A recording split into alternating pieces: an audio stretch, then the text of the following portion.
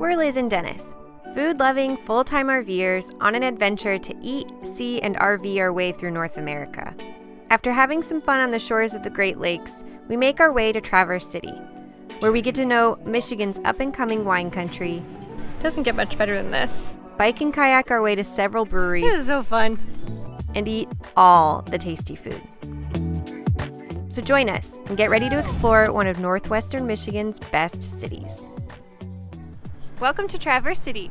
We are so excited to be showing you around here over the next week.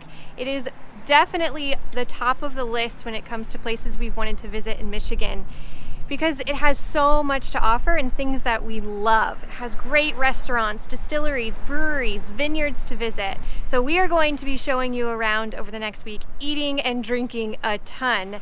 And today's adventure starts with Kayak, Bike, and Brew.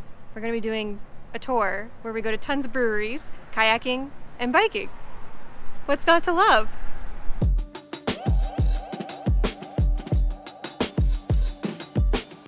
And we're off! I'm notoriously a bad bike rider, so we'll see how this goes. I'm also pretty useless when it comes to kayaking. Hopefully, I'll either get progressively better or progressively worse as we drink.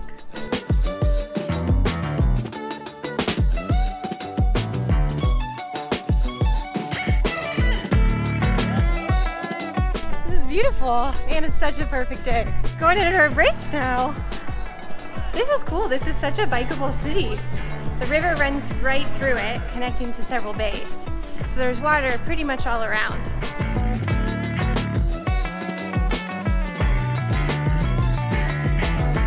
Jump, jump! Ah, they didn't jump.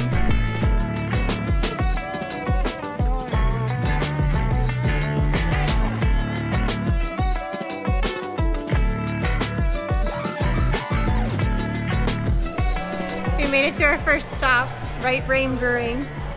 I might have gone a little ham. I'm excited. And after that hot bicycle ride, I'm ready to cool down with some beer.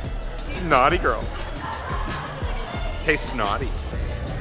I spilled. We didn't realize they weren't 3-ounce pours like most sampler or flights. They're 6-ounce pours. Whoops. Wow, it smells just like pad thai though. You know how pad thai is peanutty and kind of funky with a little bit of spice and cilantro? That's exactly what this smells like. Liquefy pad thai, and this is what it is. We've got 8 minutes maybe, and I still have a half a beer left between the two of my flight samples. Oh, only 6 minutes I'm being told. Excuse me, 6 minutes left on the clock. Chug, chug, chug, chug, chug. You don't chug a stout. You just don't. You don't chug a stout. And we're back at it. On the way to the second brewery. Luckily it's only a 5-minute bike ride. We'll work off some of the beer we just drank and they have food. I think it's a good investment at this point in time.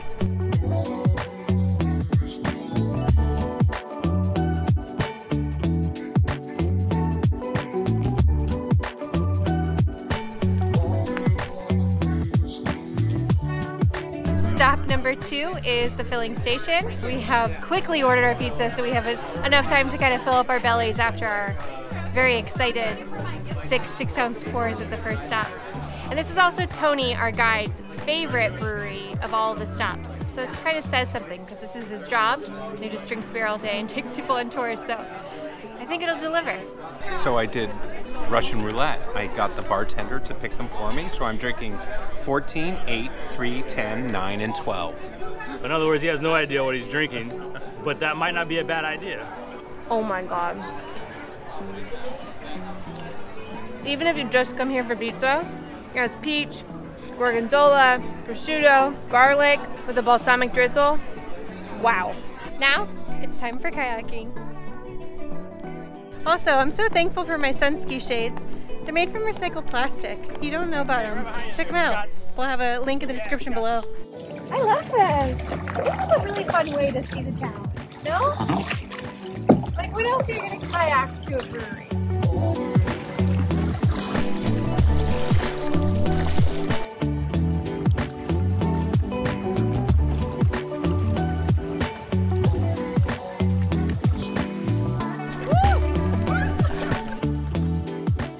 Very rarely are you ever gonna bike to your brewery. Very rarely are you ever gonna kayak to your brewery. And I'm pretty much gonna say on this tour, you're not gonna do both. So it was really fun to be able to kind of see the city from a different perspective. It's a really cool tour so far. Stop number 3 is Brewery. This is right in the heart of downtown. Very good vibe.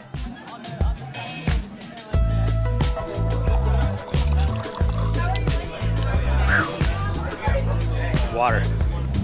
Thank you, sir.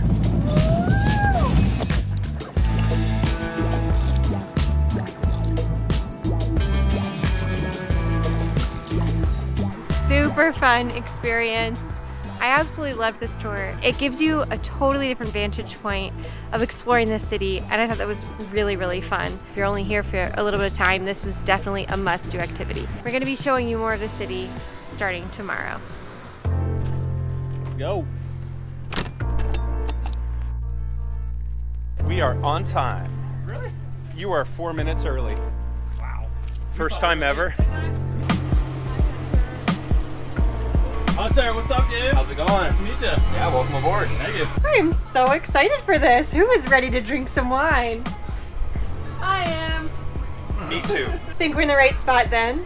We've partnered up with Brew Bus, who offer different wine tasting and brew tours. There's so many vineyards you can explore in this area, especially on the peninsula that juts above Traverse City. While we could drive there on our motorcycle, it's not so responsible. So this way, we can drink, we can enjoy, we can taste, take in all the vibes, and we have someone taking us around to do so. So if you're coming here and you're into wine, I definitely recommend this. I have a feeling today's gonna be a great day.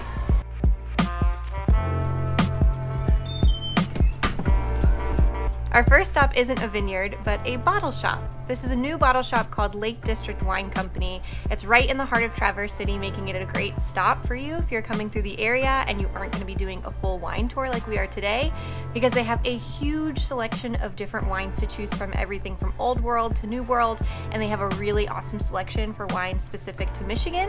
Hi, I'm Elena. Welcome to Lake District Wine Co.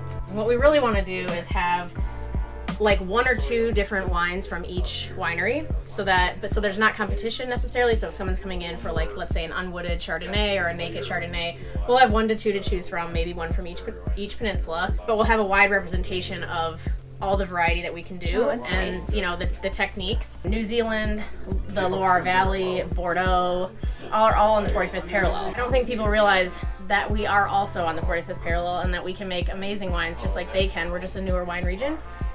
So we're kind of like on the fringe is what I like to say. Like, we're about getting the recognition that we deserve now, but there's still a lot more to come. We're going to be doing our own tasting here, where we're going to be kind of understanding some of the different varieties that you can find here in Michigan for vineyards we're not going to be visiting on our tour. So we are starting the celebration off with Bubbly, with Mavi Sparkling. He is the father of sparkling in Michigan. He has the only sparkling house, and a lot of other vineyards now do sparkling, or other winemakers, but he was the first. This is us. It's a blend of Pinot Noir, Chardonnay, and Chambourcin. Actually, could you do it? Yeah, sure. Yeah, it's open. Yeah. I wanted to show you a late harvest just because I think either you love or hate late harvest. You love. Oh, good. Okay. It's delicious, and I think it's such a fun food pairing. Like, for me particularly, I'm not a huge sweet wine drinker, but I think it's so fun to have after dinner with, like, because I'm not a dessert person. So I'll have a little sip of this, and then like a cheese plate, and I think it is the best. I don't normally drink white wines, especially not those that are on the sweeter side. And I would say it is on this definitely sweeter, but it's still very good. Oh, I didn't even try what the cheese is. I actually enjoy that. So I was gonna say, yeah, I just enjoyed blue cheese for the first time. That's a nice blend. You know what? It's not very strong. Dennis, you're probably cost. It changes everything. Holy moly. Oh. Oh, this is why you come to things like this, because I would have I'd never buy this. But when it's done with someone who's knowledgeable and they know how to pair things and they know how to describe it so you can really enjoy it for its full flavor, it changes everything.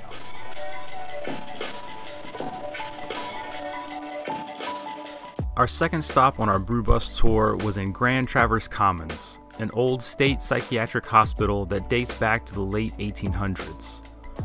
The Asylum used the ideology "beauty is therapy" as an inspiration for the grounds, which had over 1,000 identical rooms and cottages, all with windows of views outside and a working farm. After operating for close to 7 decades, the Asylum was shut down in the mid-1900s, after the birth of drug therapy and a decrease in demand for state-run facilities. The buildings sat empty, slowly deteriorating for years, but are now being revived and converted into high-end condos, affordable housing rental units, and retail shops. The Villages at Grand Traverse Commons is one of the most popular places to visit in Traverse City. Here, you can souvenir shop, dine at one of the many restaurants, take a historic Asylum tour which ventures into the underground steam tunnels, and visit one of the breweries or wineries on site like we did. Next stop, Left Foot Charlie's Barrel Room, located in the root cellar of the old hospital and the perfect spot for our next tasting. I'm going to start out by pouring a sparkling wine. This is the Blanc de Blanc. So it's made from 100% Chardonnay, done in the traditional champagne method.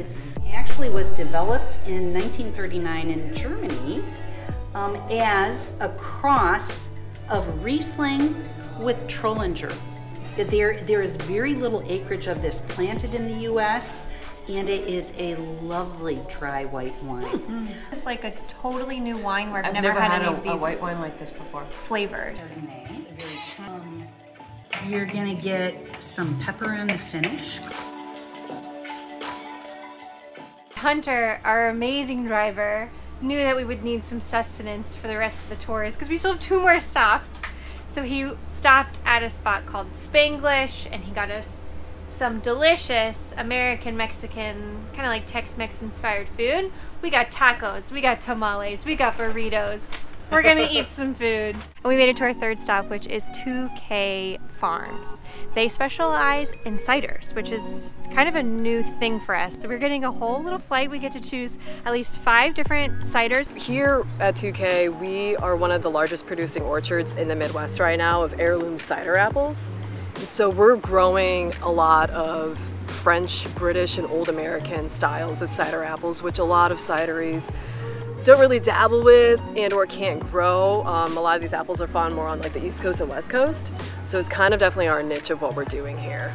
The ambiance here is absolutely A++. I mean, you're overlooking the bay here as you sit amongst the orchards. It doesn't get much better than this. I will say that. Wow. Totally not what I expected. It's not super sweet like I think a lot of people probably think about ciders. This one is extremely tart. All right, I might be a cider fan. When you come to a prestigious place like this with heirloom trees, it's kind of hard not to like taste the quality. Like these people care about their ciders. Like this is craftsmanship. I also just want to mention that Hunter keeps coming up giving us 15-minute warnings. How does time fly so quickly? We are just loving this experience, and it's such a bummer every time we see him. We're like, don't go away. Go, you can't be coming to tell us it's time to go yet. 3 for 3. We are just doing so good so right now. It's awesome. But I'm really loving the diversity of this tour. It is pushing us out of our wine tasting comfort zone. We would have never chosen to come to a cidery, like literally ever, if we had seen it on a map. So I'm really enjoying that this tour is kind of giving us the best of what this area has to offer and really embracing different styles of wine. One more stop. Let's go.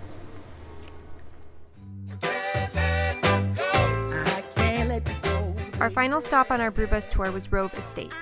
Like much of Michigan, Rove Estates is a young vineyard, having planted their first vines in 2012 and opening their doors in 2016.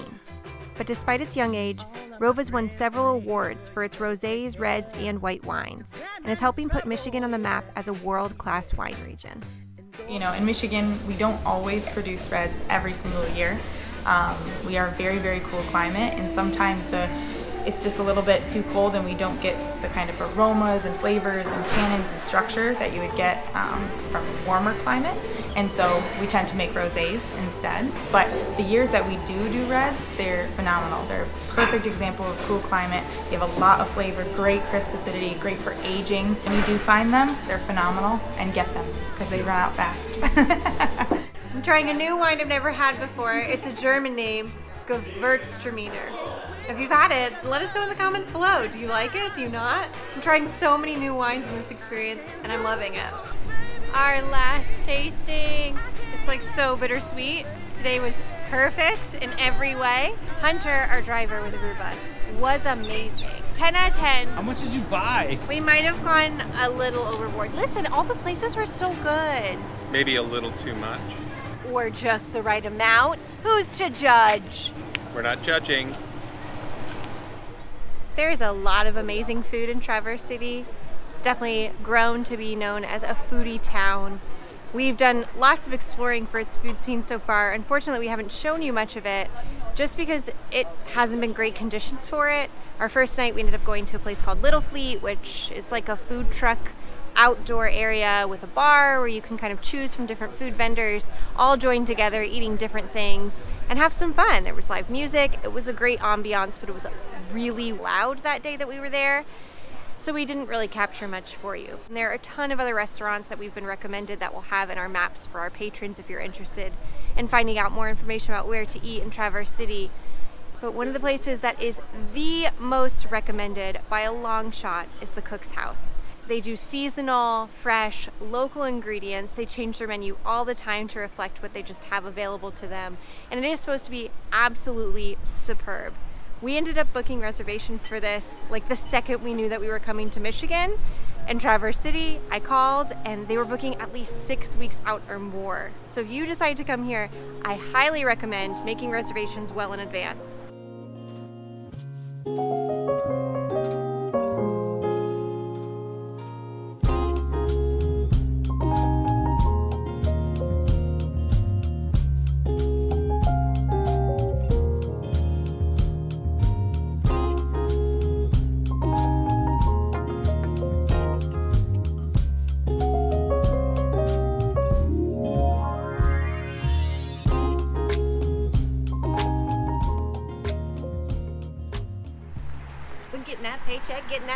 Getting that paycheck. We are selling one of our investment properties. If you didn't know, we invest in real estate. It's one of the ways we support ourselves as we travel full time. And we're selling a property that's gonna make us a nice little profit. Yeah, closing's on the road. This is how you do it. You go to a UPS, you get documents notarized, and you send them off. Today is our last day, and we're trying to just take it all in. This place is amazing with so much to do. There's so many more breweries and restaurants, parks and vista points that we're not going to be able to enjoy this trip. So it's definitely a place we'll be coming back to in the future.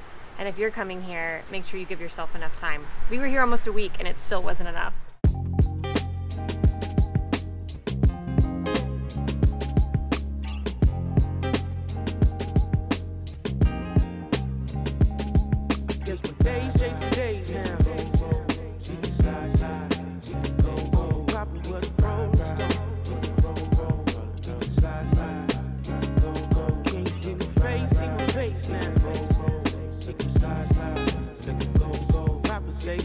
Finishing off an incredible meal. Milk and Honey, which has organic, non-GMO, grass-fed cows, so they have dairy options if you would like that, but they also have vegan options, and they use keto sweeteners like monk fruit, which I just think is amazing.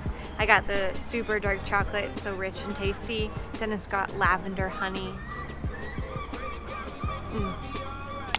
Perfect way to end a night.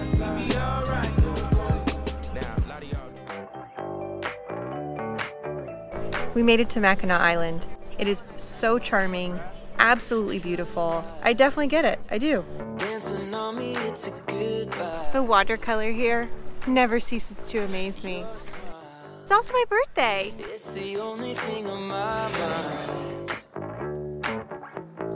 Come on close to me. Greg and I have to apologize to the viewers of Eat CRV that every time Dennis and Liz try to go and take a picture of a food, we've already eaten it. So there's a lot of pictures that are missing, and we do apologize for that. This is one of those things. We ate it before they could film it.